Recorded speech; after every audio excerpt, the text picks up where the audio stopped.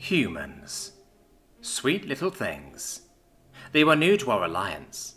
They were uplifted so greatly by us that they didn't know what to do with themselves. They brought funny little sciences with them, things that didn't matter to anyone else but them. Of course, basic math and chemistry, biology, physics, all important. But they were excessive about things that generally did not need research. They were accepted, though. The Alliance accepts all species willing to join. We were the best thing to happen to them. They pored over our research fervently, while we accepted their additions to the archives. Much of their work was classification and categorization that we didn't understand, but took novelty in. Human researchers were critical to any given research facility, usually 2 of them per room, sometimes 2 of them per experiment. The humans amazed us with their tenacity, creativity, and outrageous suggestions. Their drive to research was amazing. The species appeared young, too. They had no adaptations for either defense or offense, save for their intelligence that seemed to be vastly dwarfed by ours. Their creativity, though, truly amazing. Humans. The young, new, cute, harmless creatures to the Alliance. That's what we thought. And we were wrong. We were so fucking wrong. They showed us their histories. Gruesome, violent, costly. But what came from that short period of time amazed us. A few thousand years, and they had only been in their own system. No surprise, given their adamantly curious nature, needing to scour all the territory within their star's heliosphere. To see how far they had come, from pinning what some considered their god to a wooden cross, to skipping across their own planets, in only a few thousand years? Amazing. That's the only word for it. The only differences between our histories and theirs was that they were faster. Ours were just as gruesome. Slavery, abuse, murder, hatred, annihilation, genocide, torment. But it's over now. None of that would happen again. Not to us, not to them. Not to anyone in the Alliance, or out of it. Yes, it was true. Some species declined to join, but they wanted to remain on good terms. So we did. There was one, though. One thing. It does not get the right to be called a species. It is exempt. There was one thing we always held conflict with. The Null. They were soulless machines that swept through our systems, raising everything and killing everyone. That's part of why we remained on good terms with non-Alliance species. Species outside of the Galactic Quadrant that was the Alliance's territory. They provide us asylum once every century, and we provide them with resources for a desperately low price. But there came a problem. Our analysts had picked up the charge of the swarm. No worries. The Null always took 3 decades to arrive once detected anyways. Plenty of time. Only, this was bigger. There were more of them. Impossibly more. So many that they would raise the galaxy rather than just our quadrant. This wasn't just more Null. This was all of the Null. When the humans learned of the Null, they asked us why we hadn't killed them. So every member of the Alliance Council had to patiently explain why it was impossible to kill the Null. The humans seemed to understand well enough. Until every last human, yes, every last one, no matter the age, no matter their health, no matter their job, every human went into the adjacent quadrant. With them, they took enough equipment to begin their own fledgling confederacy. And they were silent for 30 years. We assumed that they had broken, that they fled, ran to hide, not understanding that they were in more danger without us. We prepared our own way. Bitter denial. I admit it was pathetic. All we did was assemble every last warship those in our quadrant could spare, and lie in wait for the onslaught sure to ensure sometime in the coming years. We thought it would be honourable, to make a last stand. Funny. I think human entertainment rubbed off on us. I often remember the first thing a human ever said to me.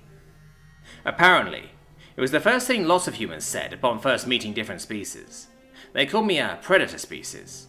They called others prey. Everyone laughed at the notion that we would compete in such ways. We were far beyond those points in our social development. That said, it was a curious thing. There were always exceptions to the rules they set out, and sometimes they changed their minds on whether a species was predator or prey. And they always found a way to provide half hints and non-answers to the question always jokingly aimed at them. Are humans predators or prey? A trivial topic of no necessity. I remembered that the moment we watched the Null silently glide through the nebulous clouds at the fringes of the galaxy. I remember the classification criteria to be predator or prey. The only thought in my head was that it didn't matter what criteria we all fit. We were the prey. and the null were the predators. We could see our threat scanners were erroring out because of how many there were. Automated targeting systems failed because they couldn't choose a lock. Despite that, only some of the null got out of the clouds before coming to a complete standstill. Of the insignificant fraction of null that was peeking from the nebula, I could see through the viewports far more than enough to raise 10 systems in an hour. They were nothing compared to what must hide beyond the haze of the galaxy's edge.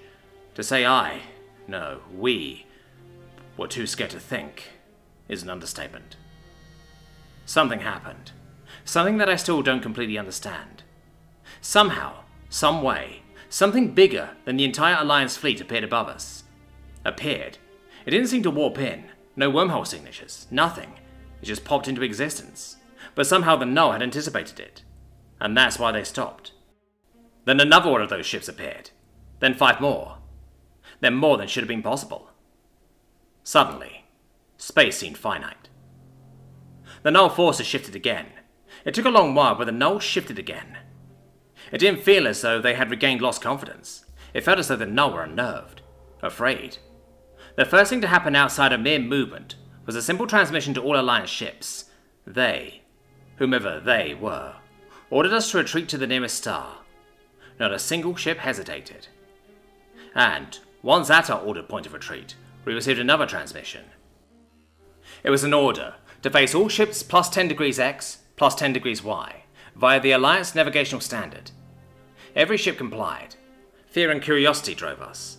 Whatever those ships belonged to was enough to make the null fear a fight. The null, scared. Space is a lightless void. Darkness is the natural state of the universe, the way things should be. Then space lit up. Someone flipped a switch.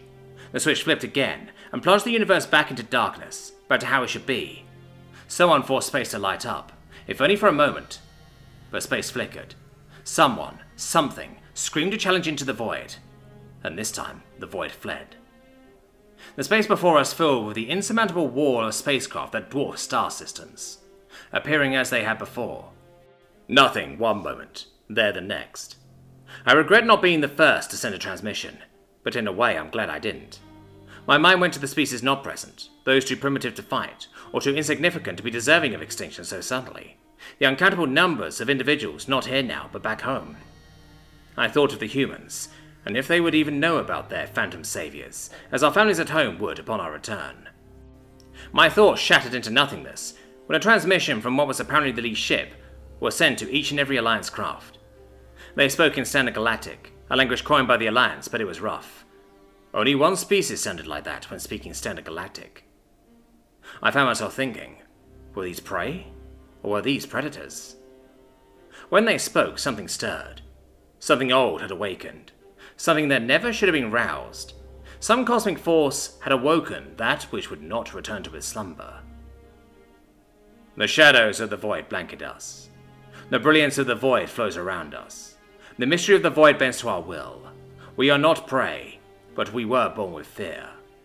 We are not predators, but we were born with hunger. We are the humans. We are born of love. What are we to claim this if we do not guide the way? What are we to claim this if we do not protect? What are we to claim this if we do not love back? We are neither prey nor predator. We are sentinels. We will not start fights, but we will end them. When they spoke, I learned. Humans were mortal as we were, but they were the first, undoubtedly.